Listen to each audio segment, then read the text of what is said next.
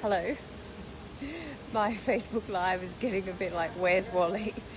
Today I'm in Bunnings in the middle of Sydney, sitting in their outdoor furniture area, which is very comfortable because it's also in the air conditioning.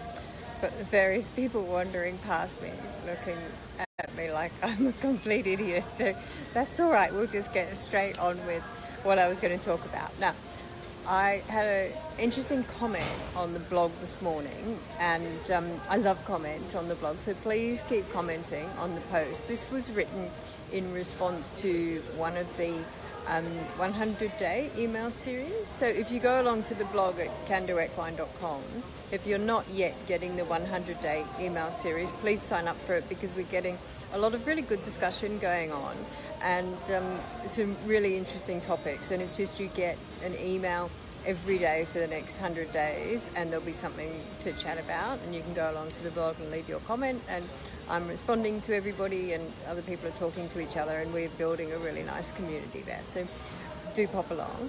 And anyway, this one was about the Blue Horse Matinee dressage. Now, I've provided the link up the top of this post for you so you can watch the YouTube video. Most of you have probably seen it. It's one of those ones that comes up on Facebook like all the time, and you get these comments like, oh, it's the most beautiful thing I've ever seen, that horse is having such a good time, that horse is dancing, blah blah blah, and this is what inspired me to do dressage, and you know, really over the top comments.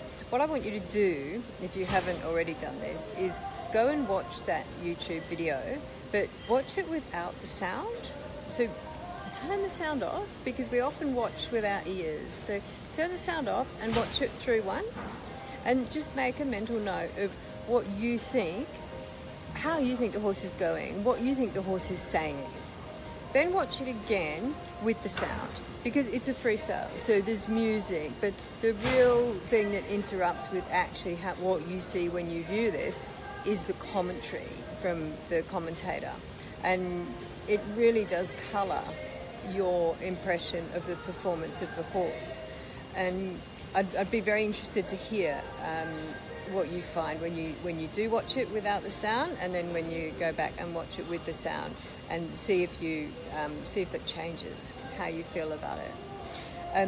One thing the comment said this morning was that, you know, she noticed that the horse was swishing its tail a lot, and one of the things about horses is that they're very, very voiceless. They have a very limited repertoire of behaviours that they can exhibit that show they're uncomfortable, distressed, or in pain or anxious. One of them is swishing their tails.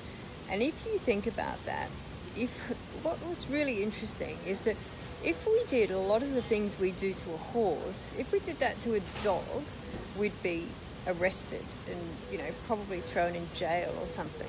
So just imagine if you clamped your dog's mouth closed with a bit of leather strap, you'd probably be thrown in jail. If you then went and put a whole lot of pressure on something in its mouth and started jabbing it in the side or hitting it with a whip, you'd probably be jailed for that. And with a horse, it's absolutely fine. The dog can tell us really quickly that that's not okay. It can bark, it can bite, it can yell and do all sorts of things. The horses habituate to things really, really easily, and they don't have the ability to scream and yell and to tell us in the same way as a dog or a cat does that it's distressed or uncomfortable. What I found really interesting when I did that noseband experiment, so we were tightening up nosebands to, first of all, we did a tightness where you could fit 2 fingers under the noseband, which is the sort of conventional way of doing it.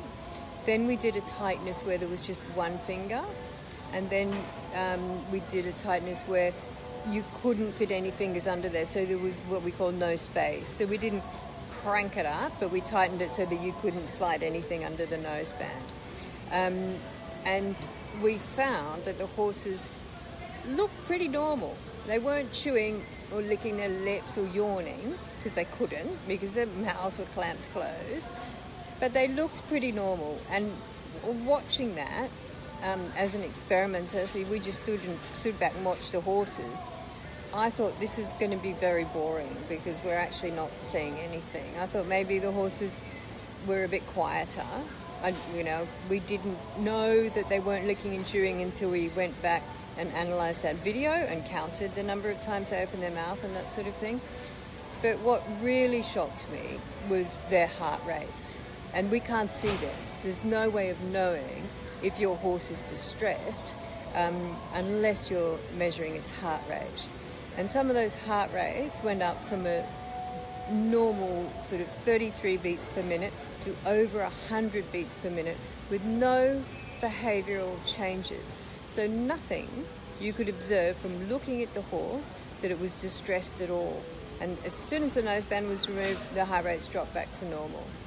So anyone that tells me that their horse doesn't mind having its noseband tight or is habituated to that, I'd say, well, let's put a tight noseband on and see how your horse behaves.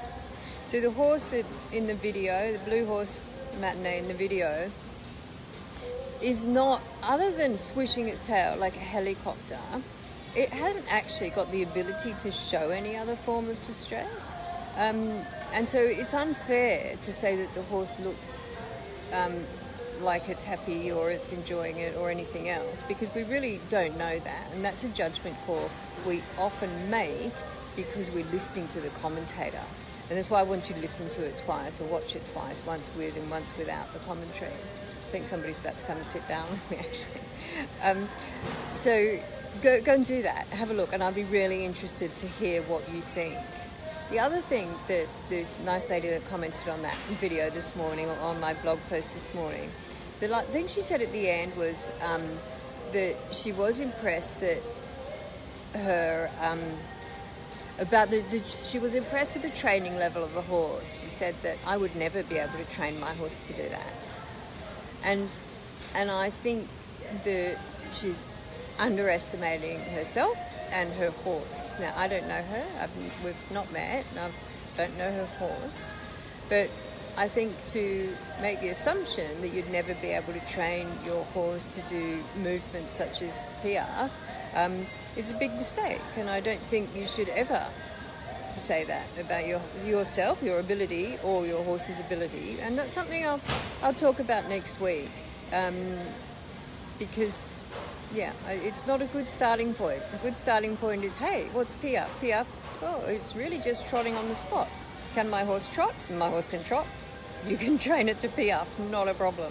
All right, so I will see you tomorrow. Tomorrow is Friday Fitness, so anybody wanting to get fit, come and see me tomorrow at 2 o'clock Brisbane time. God knows where I'll be. I think I'll be in Canberra. See you from Canberra. Bye.